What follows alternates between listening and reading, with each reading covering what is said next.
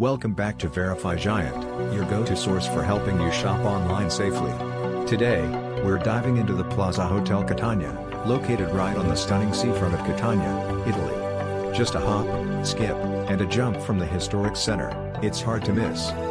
Let's kick things off with a negative review. The staff was as friendly as a cat in a bathtub. Ouch.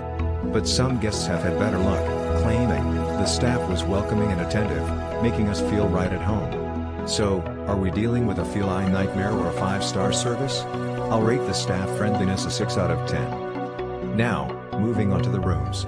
The hotel boasts elegantly designed spaces, but one visitor remarked, the bathroom was cramped. I felt like I was playing Twister every time I tried to wash my hands.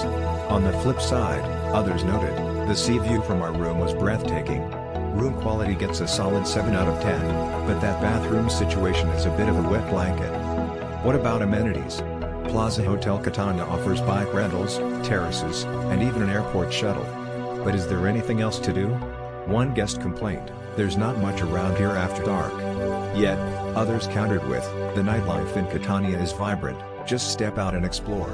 I'll give recreational facilities a 6 out of 10, but you might want to pack your nightlight. Food is critical in Italy, and while they offer some local fare, one reviewer said, the pasta tasted like it came from a box.